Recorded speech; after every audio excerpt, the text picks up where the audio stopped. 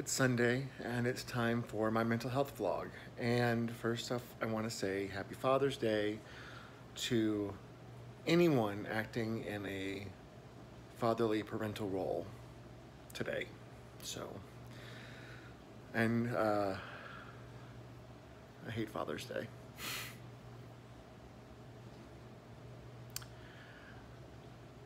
I don't think I've ever said that out loud. Today was a stressful day, and at one point I just snapped and broke. So let me tell you what happened today. Actually, this week has been challenging. First couple of days of the week, normal, fine, no big deal, everything was normal. On Thursday, I was heading to my SAA meeting, taking the same route I always take, making a right turn out of a second lane, which was a forward or right turn lane, at a pretty healthy speed, and someone else at a pretty healthy speed decided to sideswipe me and flip me around. Then they ran off, then they came back. Still waiting to hear from the adjuster, but according to the opinion of the mechanic and the opinion of the claims person I spoke to on the phone, based on the level of damage and the value of the vehicle, it is most likely totaled. Which means I now get to go through the joyous part of shopping for another vehicle, which I despise doing. I really do. I hate vehicle shopping.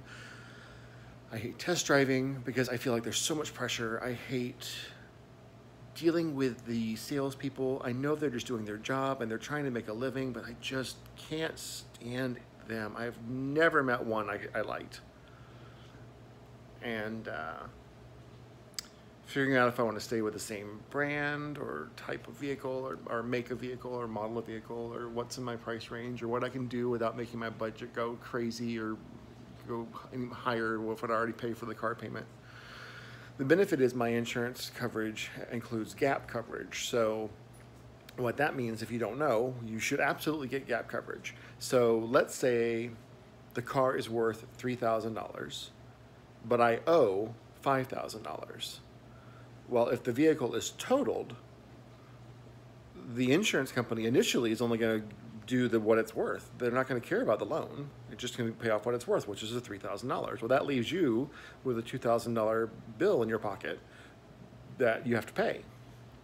Gap coverage covers that gap between what the vehicle is worth and what the loan is for the lien holder.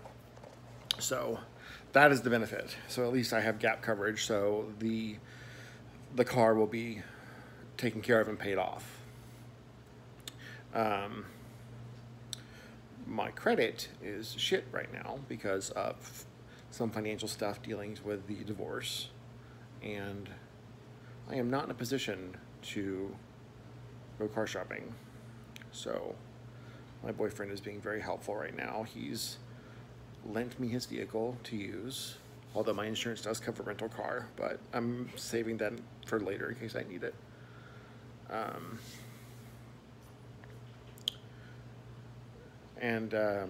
He's probably going to help co-sign on a car for me, which is very generous and something that I appreciate. He's really stepped up. He's always stepped up, but he really gave me a lot of reasons this weekend why he's very important to me, and I love him very much.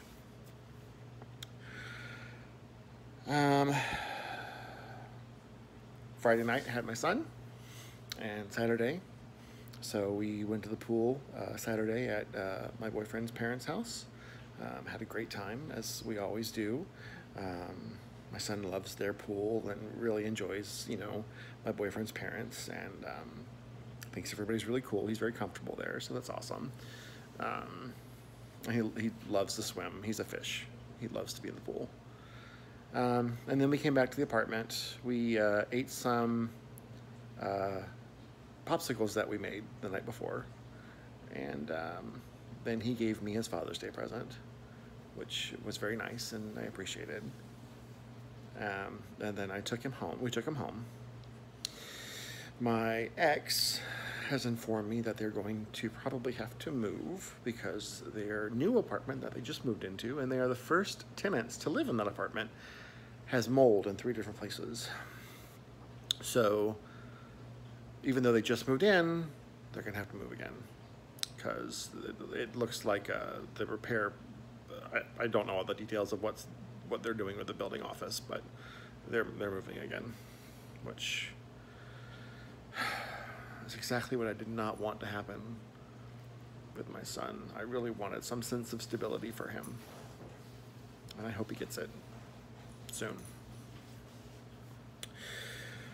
Today is Father's Day, and my boyfriend's dad and mom and grandmother wanted to do a lunch today for Chris's dad. So we did. We went down to the Cheesecake Factory in Sugar Land, and it was a nice time. You know, I wore a different pair of shorts, a nice shirt. I look nice today. Not like I look now, but very comfortable now. Had a very, very nice lunch. I really enjoy his family. It was nice. And then we drove all the way back to the city, and we made one little stop before coming back to the apartment. We went to like TJ Maxx to get something, or no, Marshall's to get something. And he paid for his stuff, and then I went to pay for my stuff, and my wallet was not in my pocket. My wallet is always in my pocket. But these shorts, I have known, I have been known for my wallet to slip out of these shorts because it's a smooth wallet. So first thought is hopefully it's in the car, not in the car. Because the apartment is so close to where we are versus going all the way back to the Cheesecake Factory, we decide to come back to the apartment real quick just to make sure I grab my wallet off the counter or off the dresser. Not on the dresser, not on the bed, not in the chair, not on the counter, not anywhere that we could find. So we figure the only place to go is back to the Cheesecake Factory. Now, mind you, we've tried to call the Cheesecake Factory. We could not get through. We tried at least 15, 20 times. Could not get through. And the 2 times I did get through, they picked up and hung up without saying anything. So that was very rude. So I'm stressing out the entire way. And of course, my boyfriend's like, let me drive. I'm stressing out the entire way back to the Cheesecake Factory. And I get there and I go in and my boyfriend's checking out the parking lot just to see if it fell out in the parking lot. Go in, finally talk to the girl at the counter, and no sign of wallet. I tell her where I was sitting. She sends somebody back to go check it out. No sign of wallet. So at this point, I'm just sick to my stomach. I've never lost my wallet before that I can recall. So on the way back to the apartment, just a mess, and I'm beating myself up. I'm just absolutely beating myself up. I'm calling myself stupid, and just how could I let this happen? How could I lose my wallet? How could I not feel it? How could I, just beating myself up. Get back to the apartment, and at this point, I've already canceled my debit card because I called the bank on the way, and sure enough, it was in the shorts I wore yesterday. So I felt even more stupid. And my boyfriend's like, I have forgotten things multiple occasions. You have had no problem helping me find them, retrace my steps, whatever. You've never gotten irritated. You've never gotten angry. You've never gotten frustrated. And he's like, I don't know why you would think I would be any of those things. And he's right. And it was a great example of talking to yourself the way that you should talk to somebody, like the way that you would talk to somebody you love, like we talked about a couple of weeks ago.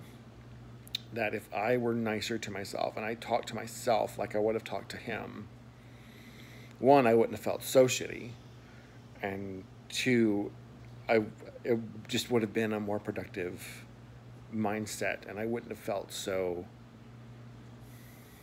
down and flawed and broken, which are kind of seems to be my go-to feelings. So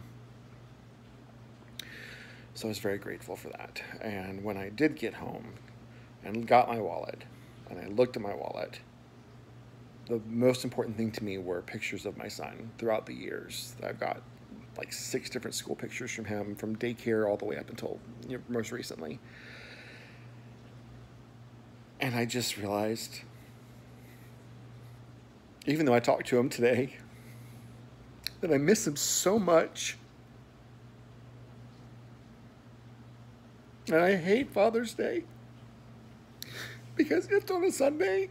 I don't have him on Sunday. I don't get him on Father's Day. And I hate that.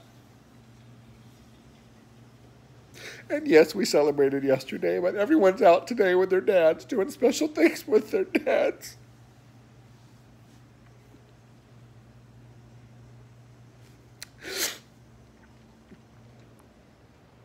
And, you know, people are like, how is your son? And I'm like, he's great.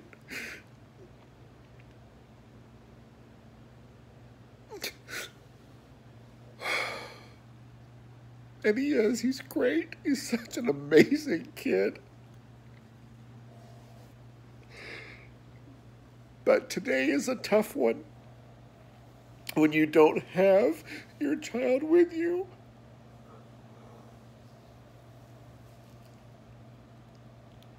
And it's not like he's grown and moved away. He's so close. But he gets to spend it with Daddy and not with Papa.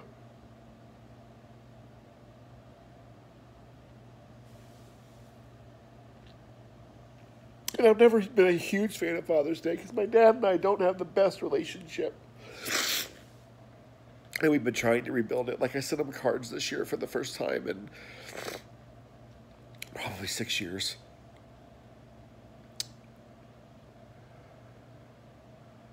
And I did call him, though. But it's always awkward to talk to my dad on the phone. So yeah, I'm not a big fan of Father's Day. But today was hard. And so much stuff just happened this week. It was just like, as soon as I saw those pictures in my wallet and the idea that I could have lost them forever, I just totally broke down. And again, my boyfriend had to hold me and make sure I was okay and just help me through it. But it just came from nowhere and hit me hard. And it's okay. It's all right. Made it through. Felt the emotions. And got through it. So, yeah. I keep saying that, you know, grant me the serenity to accept the things I cannot change, the courage to change the things I can, and the wisdom to know the difference. But I'm getting really tired of the things I cannot change being so shitty.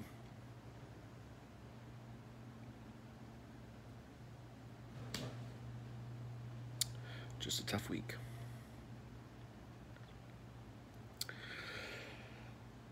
I hope yours was better. Check on your friends. Make sure they're doing okay. Tell them you love them. If they're dads, tell them Happy Father's Day. Check on your family. Tell them you love them. Call your dad if you've got them. Call your children if you haven't heard from them. Check on yourself. Make sure you're doing okay. Inventory emotions. It's okay not to have a good day. It's okay to have emotions. It's okay to cry. It's not okay to give up. All right, guys, take care of yourselves, and I will check in with you all next week. Thanks.